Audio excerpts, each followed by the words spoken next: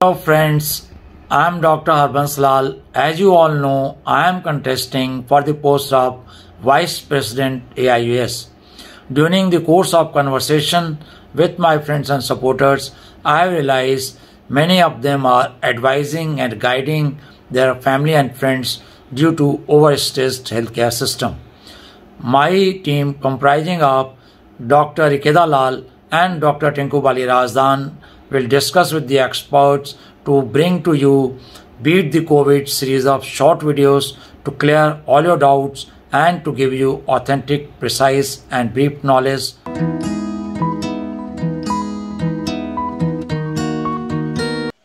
Hello everyone, I'm Dr. Tinku Bali Razdan and I welcome you all to this series on Beat the COVID.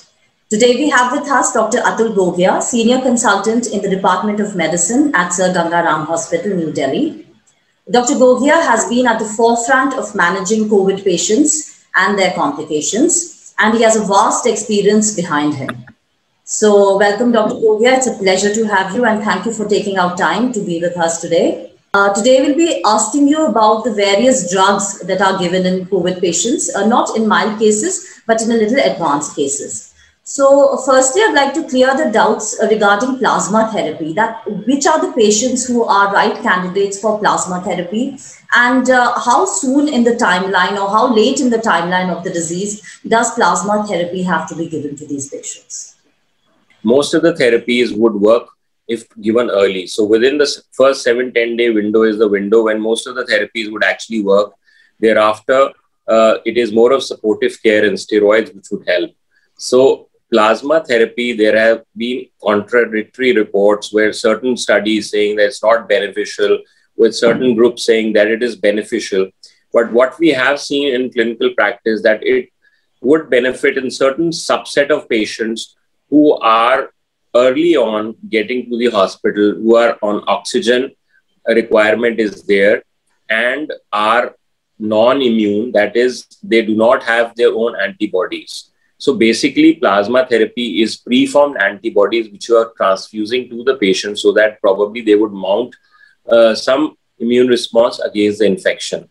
So early on in the course of illness, so probably within initial 5-7 days of illness, if the patient gets into the hospital, is requiring oxygen and is antibody negative, because now a lot of people are vaccinated, they may have an immune response already, they may have antibodies to some extent in their body.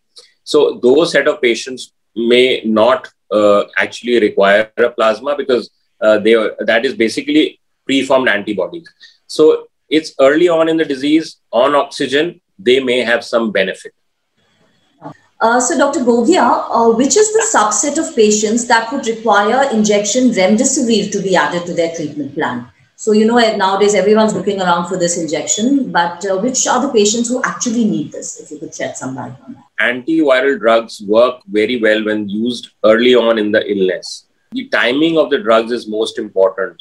So whatever little benefit, because there are again contradictory reports for Remdesivir with not being much mortality, there's no mortality benefit and only reducing the hospital stay is what we've seen with Remdesivir. So early on, within first 7 to 10 days is the time when Remdesivir actually would help. So it is an antiviral drug. So any patient who is hospitalized, is on oxygen, is a candidate for Remdesivir, provided he is in the hospital initial 7 to 10 days. A role of an antiviral drug after 10 days, 15 days, 20 days is probably not there. And you need to look for the renal and liver function tests. So kidney function test, eGFR should be more than 30 in these patients who are getting Remdesivir. The liver enzyme should not be 3 to 5 times higher than normal. So, and we monitor the liver enzymes while therapy because there is some amount of transaminitis in these kind of patients. What is the duration of treatment with Remdesivir? What is the dosing? The duration of treatment for patients who are on oxygen, a 5-day therapy, that is 200 milligrams on the very first day and 100 milligrams on the following 4 days is the dose that usually patients who are on oxygen or patients who are on ventilator, ECMO, ICU patients where we feel that viremia may be higher. In those subset of patients, up to 10 days of therapy. So the most of the trials are about 5 days and 10 days. So 5 days is for moderate to severe patients, but non-ventilated, and somebody who is on the ventilator, NIV or ECMO, they're in those for 10 days. Also, what is the role of, in early disease, a lot of physicians like to give Favipiravir or Favipiravir. So what exactly, does it actually help in modulating the course of the disease, or does it not work at all? Or should we, frantically look for it? So that's what it is basically an antiviral, oral antiviral drug. Again, in these things also, you need to look for liver kidney function. It should not be given all across the board. Patients of renal failure and all should not be, prescribed it. So we need to be careful about that. It may also cause transaminitis, so we need to look for that. The other thing, as far as the benefit is concerned, so early on a drug, not much, there is no mortality benefit as such, but maybe some, small studies say that you can have your symptom free 2 days earlier than the normal, but it's nothing very great, but, so you can use it, but right up front, within 5 days or so, there's no point when, there are changes, people are coming and 8 days, the fever is running, CT is showing, now we should start Favipiravir. That is not the time first. It is for mild cases early on, maybe very early on, second, third day, maybe some reducing the duration of illness, but not very hard evidence. Okay, that clears a lot of doubts. Also, there's another drug that now people are frantically looking for, and that is Tocilizumab. So which are the subsets of patients that you need to start this medicine in? So it is a very selected subgroup of patients which would require this drug. It is not to be given in all patients. This is for patients who are critically ill, patients who are free from bacterial infection, to ensure that do not have active bacterial infection or tuberculosis underlying.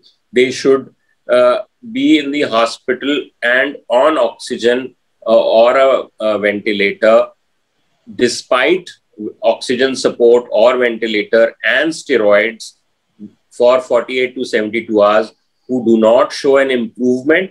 There is a rising inflammatory markers, oxygen need is increasing, radiological deterioration is there, despite being on steroids and other supportive therapy. And we have ensured that they do not have any other underlying bacterial infection. In those small subset of patients, it may be used with caution. The most common problem or side effect which may encounter is secondary bacterial infection, sepsis. So that is why we have to be very careful while using this drug. What about other investigational therapies? So there are drugs like pegylated interferon, which was recently got approval by the Indian authorities, that is being marketed by the Zydus, which is marketed by the name of Virafix, which is a single subcutaneous injection. It's a pegylated interferon, which was being earlier used for hepatitis B, C treatment. So it is got an emergency use approval for hospitalized patients with moderate disease, that is patients who are, saturation is between 92, 93, 94. And those set of patients, a single injection probably, they say, reduces the severity of illness. So that is one drug which has got recent approval. The other drug like baricitinib, which are the JAK2 inhibitors, which were commonly being used earlier for rheumatological conditions, and similar counterpart, because baricitinib was not difficult to procure, so people have been using tofacitinib. They are all the anti-inflammatory drugs basically being used in rheumatological conditions. There has been trial in which baricitinib combined with remdesivir in moderate to severe illness has shown some benefit. So that is why that is being used in a selected few patients, provided there is no underlying infection.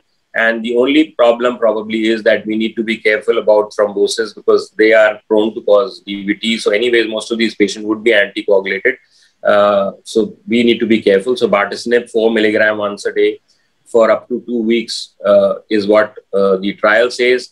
Another drug has been approved, the oral drug, 2-deoxyglucose, which is a sachet, which is supposed to reduce, but that's too early. So there are a whole lot of other drugs which are coming in. Other drugs like bevacizumab, which is already being used in cancer therapies, has also been tried.